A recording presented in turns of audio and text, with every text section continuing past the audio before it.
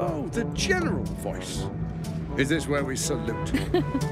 Salute, yes, with cleavers through his blood-starved flesh.